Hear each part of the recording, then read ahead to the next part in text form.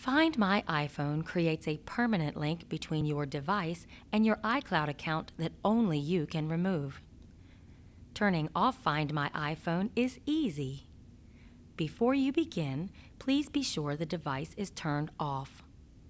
The first step is to log into your iCloud account at icloud.com/#find.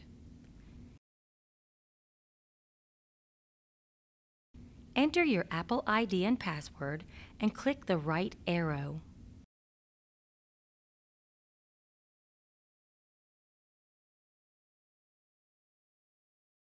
The Find My iPhone screen should appear automatically.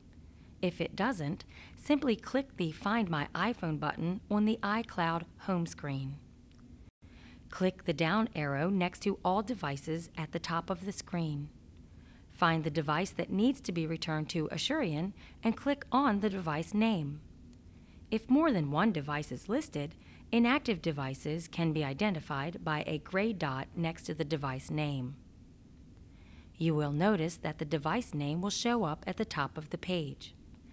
Click the down arrow once more, and you will now see the device listed with a black circle next to it. Click the black circle, and then click Remove to complete the process.